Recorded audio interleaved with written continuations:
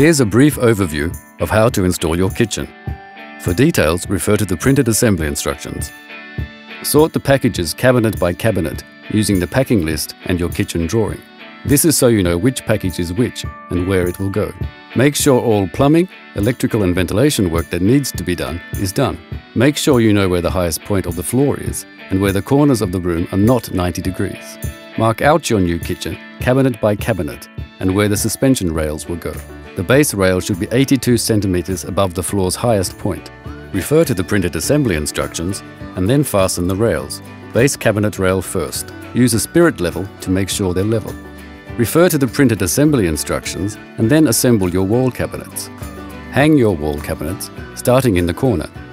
Refer to the printed assembly instructions and then assemble your base cabinets, including the legs. Hang your base cabinets, starting in the corner.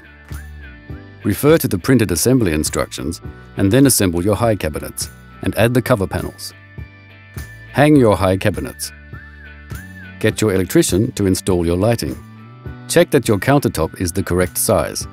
Also check to see if you need to adjust the ends so it will fit exactly. Fit the countertop. Fit the plinth and ventilation grill. Fit the drawer slides in the cupboards. Remember that the slides for inner drawers and standard drawers are fitted in different ways.